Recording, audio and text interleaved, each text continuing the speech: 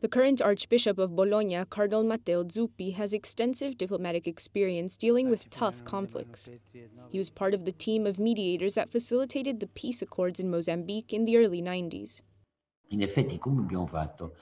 How did we do it? First, we sought to understand who the interlocutors were for the different sides. With the government, it was clear, although it was evident that even within the government there were different positions.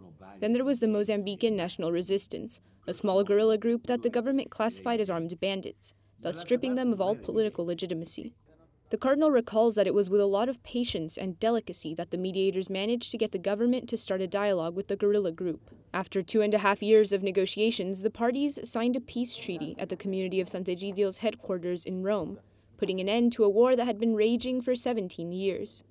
The Cardinal notes that it is very difficult to obtain lasting peace. He says that in situations like that in Mozambique, if the flame of peace is extinguished, the embers can be easily rekindled.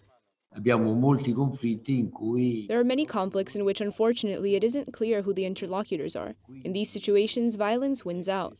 You can lower the temperature, so to speak, so that they become low-intensity conflicts, but they don't disappear, and sometimes they can escalate.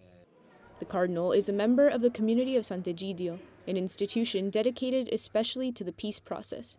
It is currently promoting dialogue in South Sudan.